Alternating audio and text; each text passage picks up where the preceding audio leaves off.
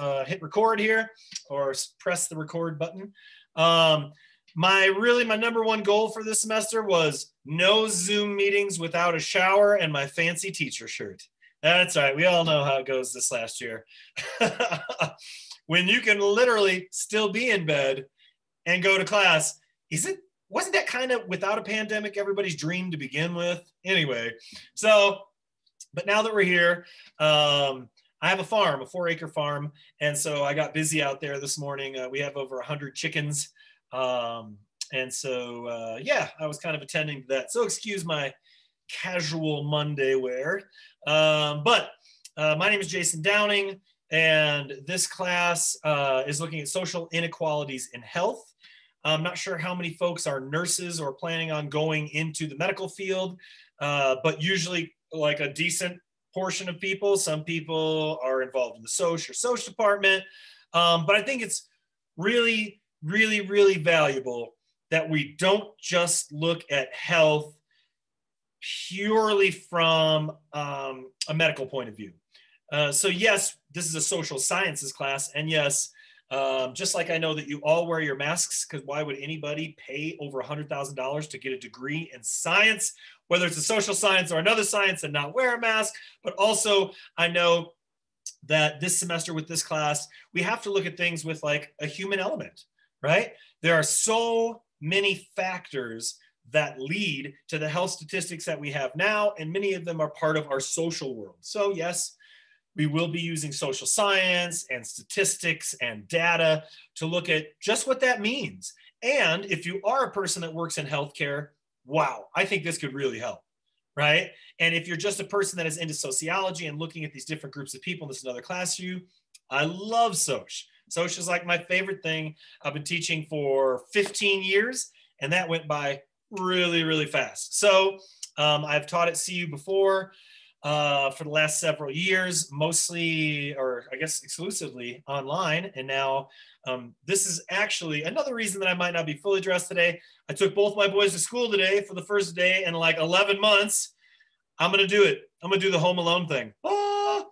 I'm 47 and I'm home alone. I don't even know what to do. Maybe I should jump on the bed and eat some ice cream. That kind of sounds like a good idea.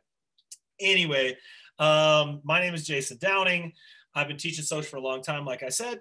And before I sort of talk about the mechanisms of the class, if this was a calculus class, I wouldn't mention much about me, or you might not mention much about you.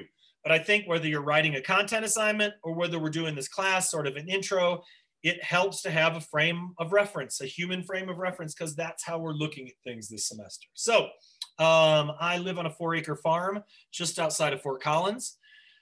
It's technically LaPorte, but I don't know, I'm 10 minutes from downtown Fort Collins, but it's really rural around here. So has anybody lived in like a rural place, Iowa, Nebraska, anybody? Farming people? If you are, you know the steering wheel wave. You might even know the steering wheel wave if you're not, but that's where you keep your hand on the steering wheel and just give people kind of like the what's up. Every day, all day long. I'm out in the country, even though I'm not that far from downtown Fort Collins. We have 110 chickens. We grow as much organic food as possible. I live with 2 teenagers, 2 boys, Zion, who is 13, and Storm, who is 15. And although I have a farm and I've got kids named Storm and Zion, I guarantee you I'm not a hippie. I do take baths. That's right. Modern hippies taking baths, growing organic food. Anyway, my partner is an artist, and she also works at Natural Grocers. I know they have one down in Boulder. So yeah, food, biodiversity. My specialties include food, looking at agriculture, environmental sociology, race relations is like my primary sort of focus over the last 25 years. And so when I got a chance to teach this class, I absolutely jumped at it because this is a really, really, really cool course. And I am from Chicago. That's right. That's why it's a great Monday. Not because the Bears won anything, they suck, but because the Packers lost yesterday. So I digress with a little bit of cheers, because whenever that happens, it's a good day. Did you know that actually Aaron Rodgers has one less Super Bowl ring than Jim McMahon the last time we won a Super Bowl in 1985? I think Jim McMahon even won one with the Packers towards the end of his career in a really weird twist of fate. Anyway, I digress. So let me walk you through this course. I'm going to do a little bit of a screen share. And just remember that I think that the cool thing about this class is that I want it to be, or I want to be as accessible for you as if you were right in a small classroom. I want to be there anytime you need to Zoom meet. I want to be there to reach out and help you with your writing. So yeah, you're paying a lot of money to take this class, but my promise to you is that I'll be an awesome resource for you. And in college, now that I'm still in college, I'm 47. Yes, that's winning for me. But for you, while you're in college, the thing that you have to do is make as many solid contacts and relationships as possible. Your grades after college won't matter so much as the people you have met and networked with. So consider me a resource that's been around doing this thing for a little while. And I love Soc, and I love Soc departments, and I recommend them. I think the people in Soc departments are the people that were marching for people when they were 20 and now they're 80 for people's rights, or the people that are 20, right? Everybody is welcome. And in this classroom, I will say this, it's not an in-class person thing, so we won't have any problem with it whatsoever. But I always say this, my classes, it's important that I'm an ally.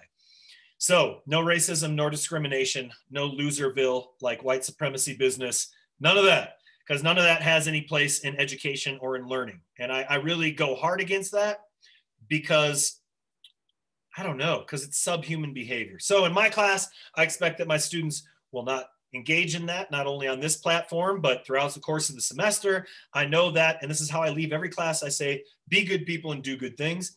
So I expect that from every single person in here, right? Be awesome students and treat the people around you with kindness, love, and compassion. And particularly this semester, we're going to look at things, and here might be the most important term I will teach you all semester long, cultural pluralism, okay? The ability to see things from someone else's perspective. Look, not just so that you suddenly going to take on that point of view, but we have to be able to see things from diverse perspectives, because diversity makes our life better. And that's not like some kind of joke thing. The more diverse a river is, you take a couple of those components out, the biodiversity, the river doesn't function as well. Our society is better and functions better for having multiple different perspectives from many different people, right? That gives us an advantage to try and understand those perspectives. So that's why we're going to look at things, I think, with a lens or through lenses this semester that try and understand other people's perspectives and that are respectful, really. All right, let me do a screen share.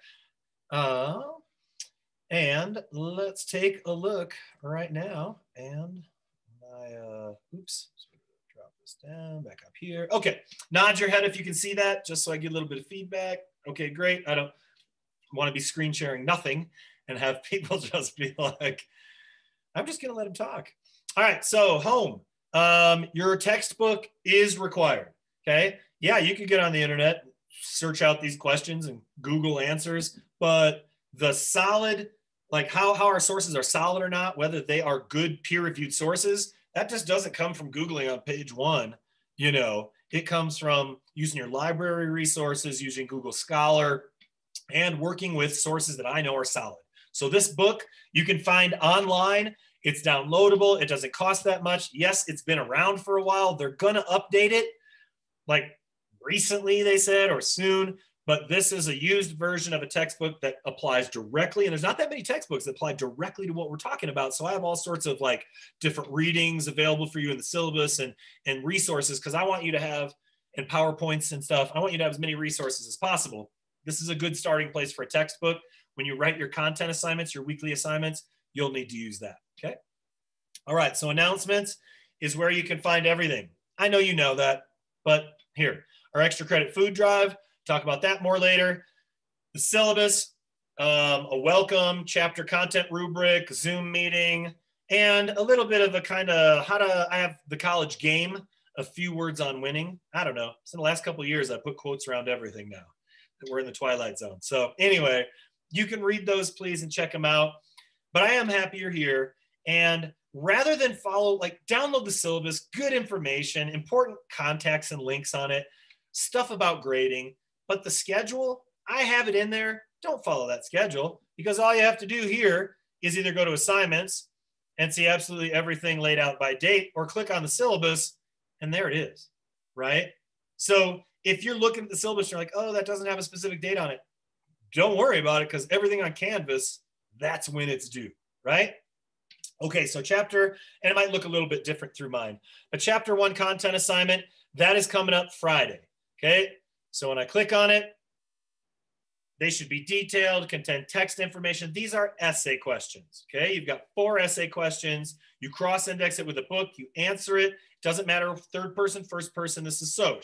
I also want you to add your own insights. If this is calculus, what's that matter? If you've had an experience before, I don't teach where I just regurgitate towards you, and this is like Teacherville and that's Studentopolis, and I'm an academic guy and I've got so many degrees. I do, but that doesn't help you learn any, right? So I want you to be able to talk to me and use me as a resource, like I said, but APA or MLA, however you are most suited or what you know the most about as far as citations in text, and, you know, a paragraph per one, right?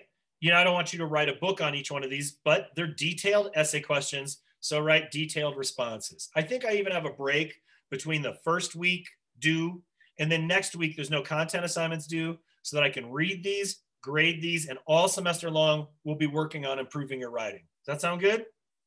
Now, although these are only worth 10 points now, both exams are essay exams. So if you click to quizzes, they're not, you see them when they're open and when they close. You can take these weekly content assignments and apply them to questions in the exam and then add more to them, okay? So the advantage of keeping up with the weekly assignments is that you're building essay responses that you can then put into your exam so you can do really well on those exams, okay? So there's 2 essay exams. They're each open for 10 or 12 days apiece, and they cover like the first 5 chapters we're gonna be doing. The next one covers the next 5, okay? Discussions. Social observation due February 1st. Now, unlike the other discussions, you don't have to post a week ahead of time or whatever, but this is due like next Tuesday maybe.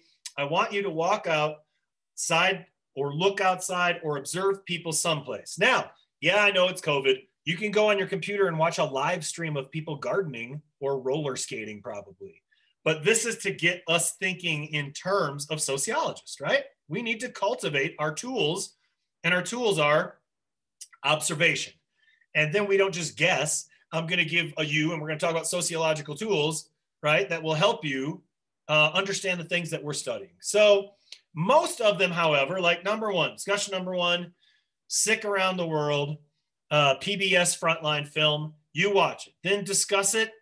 How do you feel about healthcare in the United States compared to the rest of the world? How can we improve? What inequalities exist? Use personal examples from the text or the film, okay?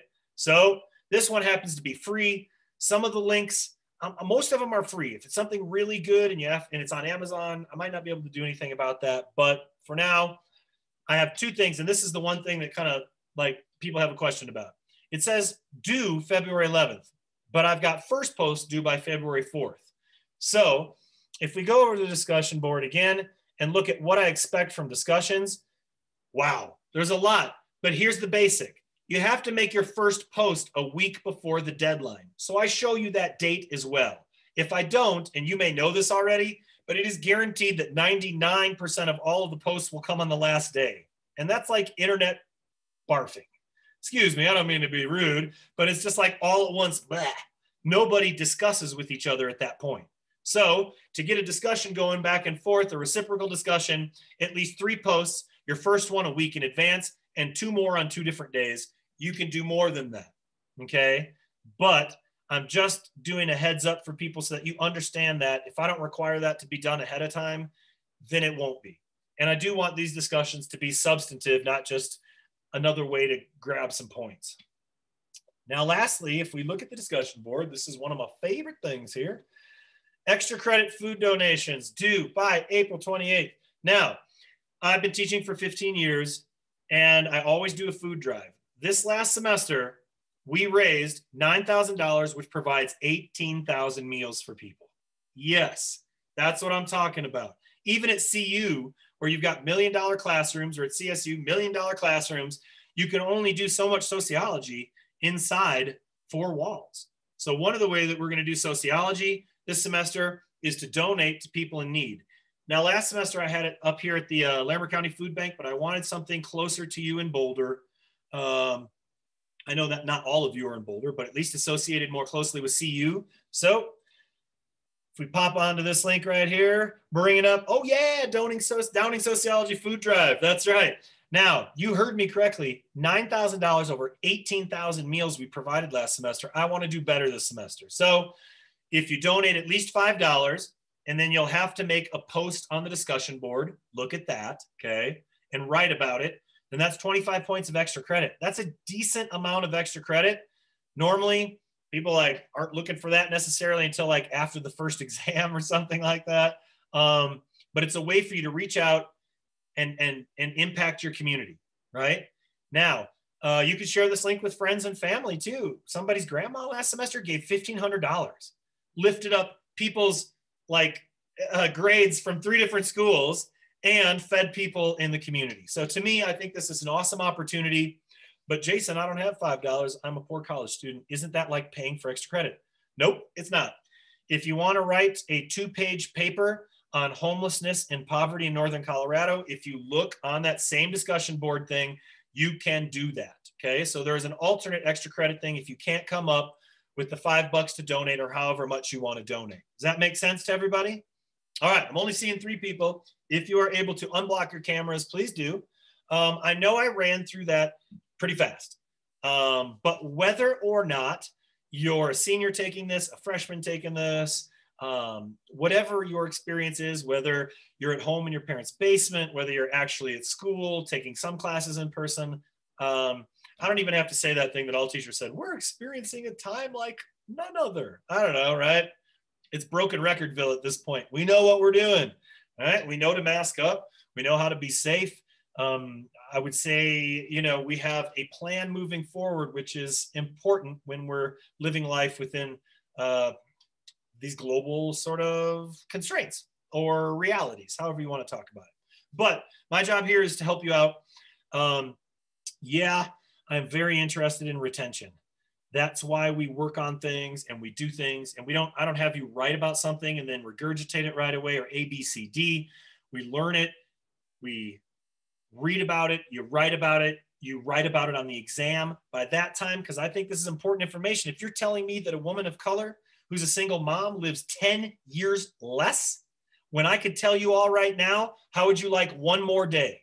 If you knew tomorrow was your last day, would you take one more day? You bet you would. You'd take 20 hours. You'd take 5 years.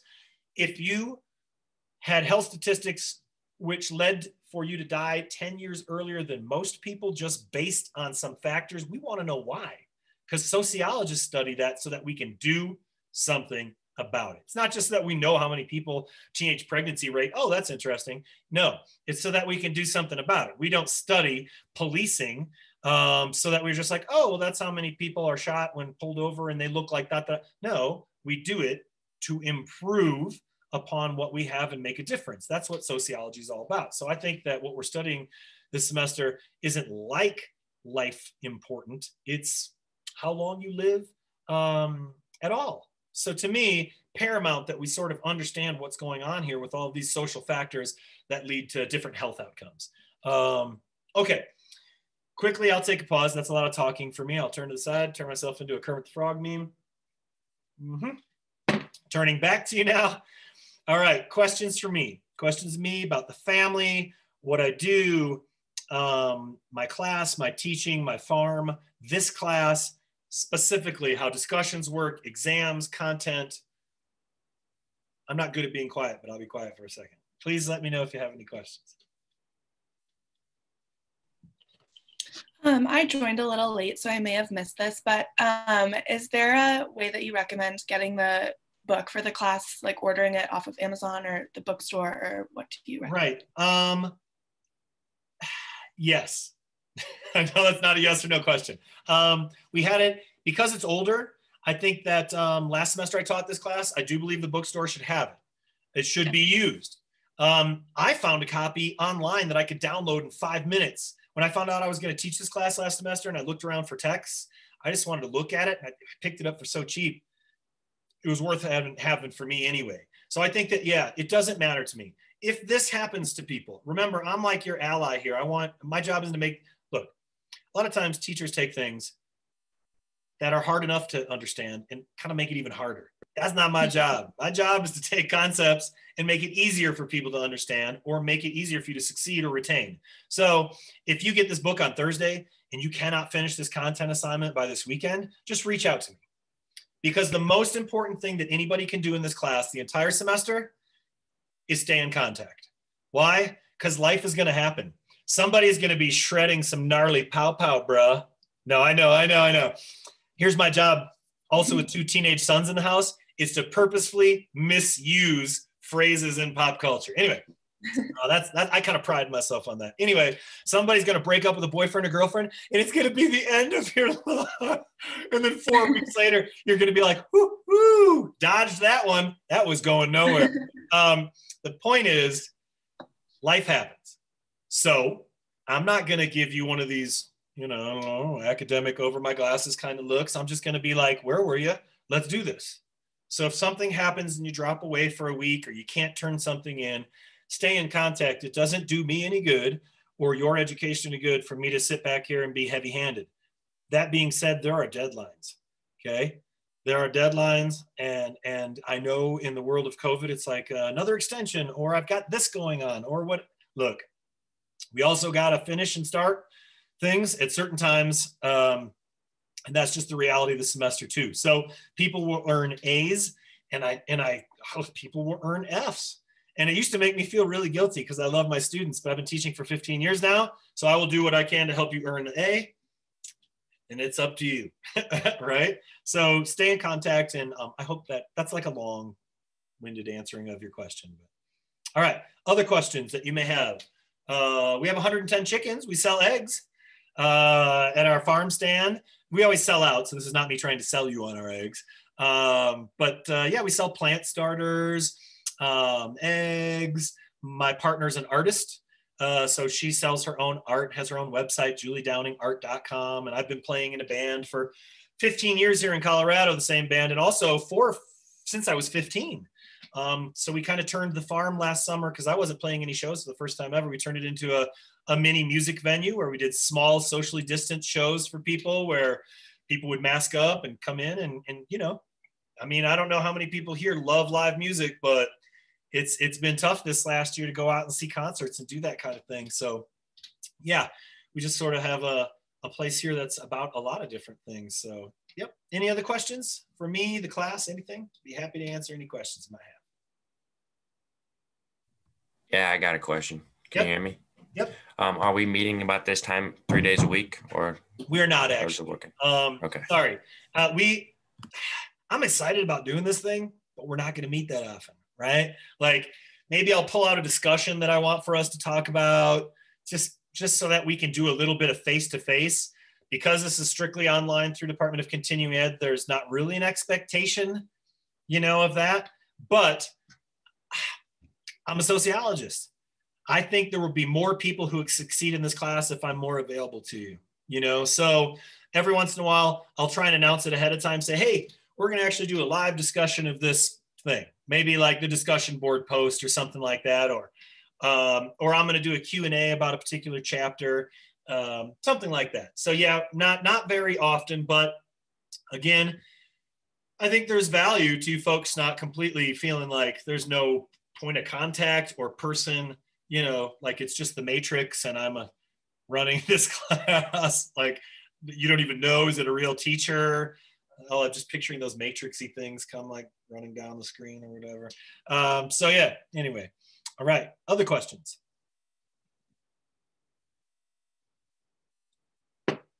Yep, I'm a huge Star Wars fan. If I were to reach within just like right on my desk, I've got so many toys, it's ridiculous. My mom never made me throw out my toys. She made me keep them all because she thought they might be worth something. Good call, Mom. Good call. And now I've given a lot of them to both of my boys. You should see our Legoland. Whew. It's impressive. Maybe sometime this semester I'll show you some chickens, something on the farm, whatever. I'll just I'll at least try and be here once in a while for everybody. All right. Any other questions about how things are running? I think first thing out of the gate would be for you to read chapter 1, okay, and then answer those content questions. Remember, they're college level essays. They have to have in-text citations. Whether you choose that as MLA or AP is fine with me. I don't have a word count. Write an essay that covers the question. Then when you get feedback for this first one, you'll know a little bit more, okay? Remember, and don't forget this, there are lonely English majors sitting in basements somewhere that want to help people with papers. There's a writing center, okay? So if you're like doing the big paper, or if you're trying to do some of these like smaller things that are essays, look, remember, I'm here to help you write. There's people at the college that you are actually paying money to help write. They're part of the resources that you have available. So try and keep that in mind. I don't know. There's Boba Fett, the Boston Terrier, asleep on her bed back there. Yep. I've got 3 dogs out here. Alma is a pit bull. She's my snuggle muscle. I love her. She's the mellowest dog I've ever had. That little Boston Terrier, little dogs. I've never had a little dog before. Little dogs are crazy, but she's a lot of fun. And then I've got a Catahoula. Does anybody know what a Catahoula is? I didn't think so. They're the Louisiana state dog, and they're like called leopard dogs. They can climb trees. Go to YouTube, type in Catahoula tree climbing dog. You'll see some really interesting stuff. But they were pushed up and over by Katrina. So these dogs were almost exclusively in the South. And then now he makes it, where is he? There he is. What's up, buddy? He's just sitting in that chair, just chilling. But it's interesting to me, like even dogs and like where they wind up, sociology, you know, right? So I think that we can look at anything this semester through a sociological lens. Any questions? Any last questions? All right, I'm gonna record this. You'll find the link under announcements and modules. That being said, I have a YouTube channel. If you want to subscribe, you can, because every time I put out a new video, you might get a notification. That being said, I'm not necessarily trying to be the Mark Rober of sociology, but my teenagers have told me, Dad, you should quit teaching college and do that YouTube channel thing, because that's what their generation thinks is a real job. And as it turns out, it is. Anyway, check out that channel, or don't, if you want to watch some lectures or you're into it. Anyway, you're welcome to, but that's where I'll be posting them. And of course, in our class, look for them under announcements or modules, because that's where I have a lot of PowerPoints. In modules, goes chapter by chapter. There's a lot of PowerPoints there. They don't always sync up with every chapter, but I think there's a lot of good information in them. And the syllabus has a lot of external. If you're looking for extra articles and links and peer-reviewed journals on social disparities of health and the sociology of looking at these things, I've got it. I've got it built into the class. Any other questions? No? All right. I don't even know what I'm going to do, since, like I said, this is the first day I've been alone in 11 months. I might just go play Legos by myself. Yes. Might even take a nap. Like I said, don't underestimate the power of the nap. It's important for you and your success in this life. Okay. Be good people and do good things. No? Any more last questions? Bueller. All right, good. Be good people and do good things. Go out there in that world. And if you have any questions throughout the course of the semester, do not hesitate. If you want a Zoom meeting, or if like you take the first exam or the first paper and it doesn't go well for you and you want to talk about it, don't stress. We have a lot of the semester to go, and I never build my classes so that you don't succeed at one thing and then you can't attain an A. That's why would somebody do that? That sounds ridiculous. I'm here to be a resource for you. Peace. Be good people. Talk to you later. Thank you. Yep. Take care. Thank you. Reach out if you need anything.